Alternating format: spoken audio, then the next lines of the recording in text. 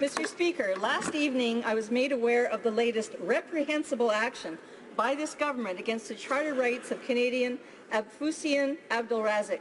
Mr. Abdelrazik was in Sudan in 2003 visiting his ailing mother when he was arrested by that country's notorious security service. A 2009 federal court judgment revealed that CSIS was complicit in his arrest and subsequent prolonged and unlawful detention and torture. Finally released, Canada refused him a passport so he could return to Canada, and Mr. Abdelrazik was never charged or convicted of any offence.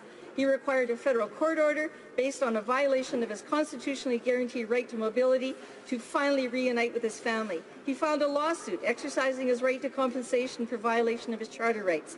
9 years later, and on the eve of his court hearing, this government, which claims to defend charter rights, moved to have the trial adjourned indefinitely. 3 successive governments are complicit in these violations. I call on this government to end their obstructive tactics and provide Mr. Abdelrazik with the redress that is his basic right.